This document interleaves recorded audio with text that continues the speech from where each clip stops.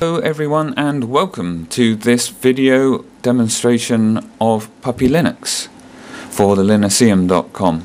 What we're going to do today is to show you basically how to boot into Puppy, have a quick look around the desktop, show you how to use the file manager, how to install applications, and finally how to shut down out of Puppy. So here we are at the moment on my machine's Fedora homepage. So what I'm going to do now is I'm just going to take my Puppy image, which I've stored previously on a DVD. I'm not sure if it'll fit on a CD, but it's pretty small. It's about 100 meg, so it should do. So what I'm going to do is pop my CD or DVD into my DVD player. I'm going to shut the tray door, and I'm going to restart my machine here by using the restart option. Fedora shuts down. It just takes a few moments to do that. My machine will reboot. Okay, I'm going to hit F8 to go into my boot menu. Okay, this lists the devices on my computer, and I want to boot from my DVD drive, which is the default, so I'm just going to hit enter. Okay, you can see we immediately go into the grub loader, and here we are at the Puppy boot page. If you just leave this for a couple of seconds, it'll continue. If you type something there, you can put in some custom boot commands if you so wish. But for the inexperienced user, it's best to just let it get on with its job. And up we come. And in just a few moments, we're into the Puppy desktop. So as you can see, Puppy comes loaded with a whole load of icons on the screen here to get to most functions. So for instance, you've got the file manager, help system, dismounter, installer, how to set up Puppy, there's text editor, console window, word processor, spreadsheet, graphics utility, drawing package, the browser, an email client, calendar, MP4 player, your connection to internet, and your installer, QuickPet installer, which allows you to install applications. Over here on the right hand side, you've got some handy shortcuts to things like locking your terminal in case you walk away and you don't want anyone else to log on and play with your files. You've got access to the zip archive. So if you want to compress anything or uncompress it, you can go there, and here's your rubbish bin trash can. Okay. Down here on the bottom row, we've got the devices attached to the system. Here we've got 3 disk drives, SDA 1, 3 and 4, and 1 DVD drive, which is the drive that we booted from. This line down on the bottom is probably where you're going to have most interaction with Puppy. It's the Puppy toolbar. Down in this left hand corner, it's actually a little Puppy icon. I'm going to click on that one, and it's going to give me the Puppy main menu, and from here you can get to basically any function on the system. So you've got various system menus down here, as well as all your applications in different categories like business, personal, network, internet, etc. Okay, you can just click escape to close that menu, or just click away from the menu and it will close. This next icon allows you to set your default browser and to declare what's actually running on your internet, like a pop-up blocker, etc. This next icon is basically reduces all open windows to icons, so you can actually look at what's on the desktop just to clear it down. So here we've got, for instance, a word processor window. Okay, if I decide I just want to flick back to the desktop to get hold of a new icon, I can just click this Iconify icon and it'll take it down, minimize it, and then I'm obviously available to, I can just click on my next application then. And if I click back on this Iconify icon, okay, I can just toggle between having all windows up and visible on my desktop, or all iconified down here in the bottom line. These next 2 icons are actually 2 icons with the same image in here. Switch between your 2 default workspaces, virtual workspaces, or desktops, as Puppy calls them. So you can switch to desktop 2 and to desktop 1. So this allows you to maintain 2 separate areas that you can switch between. Okay, so for instance, if I want this this window spreadsheet to go to workspace 2, I can send it to desktop 2 here. And then when I switch between the two, here's desktop 1, there's desktop 2. So it's just a handy way of compartmentalizing your applications into discrete areas. And if you want to know more about workspaces, desktops, then take a look at the linuxeum.com for more details. Okay, this middle part, the bar, is all where your icons go when they're minimized.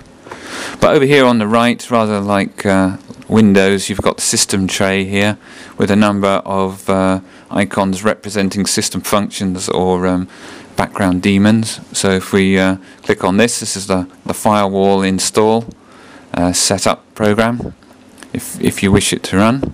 I'm not going to do that there. Here you've got the default volume on the system.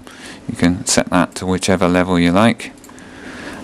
Here we've got network setup, IP address, so you can see what we've got available there. And here we've got the mounter, I think the Puppy mounter, so I can actually mount all these drives. As you can see, I've got a little red spot on them at the moment. They're not mounted, so I could actually mount them all like that. And finally, in the bottom right, you've got the current time. Okay, let's go ahead and take a look at the Puppy file manager. This can be accessed from the icon in the top left hand corner labelled File. If I just single click on it, up comes a graphical browser here representing the file system. So if I click on the green up arrow, it'll take me up a directory, and if I click on any of the directories here, I will just traverse down into that directory. Okay, so here I am in the /temp directory. So if I right click my mouse over any part of the window in here, I have a number of options that I can do. So at the moment I'm going to scroll down to the new option and I'm going to create a new blank file. Okay, and I'm going to call it my file. Nice and simple. And here's my file over here. So if I single click this file, it'll open it handily in the text editor, and I can type in whatever details I want and save it. And when I'm finished, I can just click the X to close the text editor. So here's my new file. Other things I can do with this with my file is, if I right click it again, go off the My File menu, I can copy it. So let's call it My File 2, the copy, and click copy. And here I've now got 2 copies of this file. Similarly, I can rename it. Go down here and rename it, and I'll call this My File 1. There we go. So now we've got 2 files, My File 1, My File 2. If I want to copy this file to a different directory, I can just left click it and drag it to the directory I want. So if I want to go into this directory at the top here, I can just drag it. Then when I reach the directory I want, I just release the button, and I've got the option to either copy or to move it. So if I say I want to move it, what it'll do is it'll disappear from this directory, and hopefully when we click on this directory we'll see my file here. So it's moved it. Say for example I don't want this file anymore, I can either right click this one and select delete, and it'll delete it immediately. Otherwise I can just actually take it up and drag it to the trash can and deposit it there. And then if I single click on the trash can, see it open up, you can see my file down here, and it'll stay in that trash can until you explicitly empty the trash. If I right click over this file, you can see I have various options down here that I can do with it. But normally what you do is, if I click away, just double click on the file, or single click actually, and that will bring up a number of options. It'll show you the details of the file and give you the option to restore it, back to the directory or to delete it. So let's click on the restore. And as you can see, my file has now disappeared from the trash and reappeared in its original directory. So that's a great get out jail free card. If you delete something that you realise later that you want, you can go back to the trash can and restore it, assuming you haven't gone into the trash can and deleted it. Okay, when you finish with the file manager, just click the X icon to close it. Let's go ahead and try and install a new application on Puppy. And the way we do that is to click on the icon labelled Quick Pet down here with a little spanner over the suitcase. Single click, and that will bring up the Quick Pet application. As you can see, we've got a number of tabs here. We've got popular pets, internet pets, useful pets. Okay, so obviously Puppy calls all its applications pets down here. So let's go ahead and install Firefox. Okay, so Firefox sits under internet pets, so all I need to do is click on that icon there. Click on the icon, not the text. Okay, it helpfully asks me which version of Firefox I want to install. I'm going to go for the latest one, Firefox 4. Okay, as you can see, we've got a progress window where the application is being downloaded. Okay, so the download has completed now.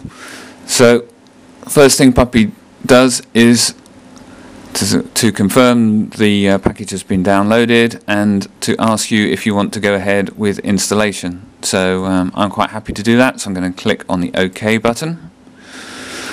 We get another dialog box saying that it has been successfully installed and where to look for it in the Internet menu under the Puppy main menu. So I'm going to click OK. Now we now get a message saying that Puppy was completing its installation. And if I go down to the Puppy main menu now, in the bottom left hand corner, look under Internet Applications, we can see we've now got Firefox. And if I click on that, we've got it. So I'm just going to say, do I want Firefox to be my default browser? Yes, I do. And there we go. Nicely installed. Finally, when you finish playing with Puppy, you can shut it down quite easily from the Puppy main menu. If you go down to the bottom left-hand corner, click on the Puppy icon, go to the shutdown menu. You can see you've got 4 options here. You can exit the window manager and just use Linux from the prompt, which is only recommended really if you're an expert Linux user. You can reboot the computer, i.e. to power it down straight back up again. You can choose to power down the computer completely and leave it down, or you can restart the X Windows server here. So if you've made a change to the desktop or you're having problems, you can actually just restart the GUI and hope that that clears it. At the moment I am just going to choose the power off option. Yeah. Okay, so immediately Puppy starts to shut down. And if you're running from a live CD, as I am here, you will get the option to actually save any changes you've made during the session. You can either save that to a file on a disk that you've got mounted on your system, or you can save it to a USB stick, or if you haven't closed off your CD, you can actually save it back to the CD. As it happens, I don't want to save any of my changes, so I'm going to click the third option, do not save, and that will basically junk any changes that I happen to have made in that session. And Puppy will continue to shut down. For more information on using Linux in the home environment, please visit www.linuxium.com.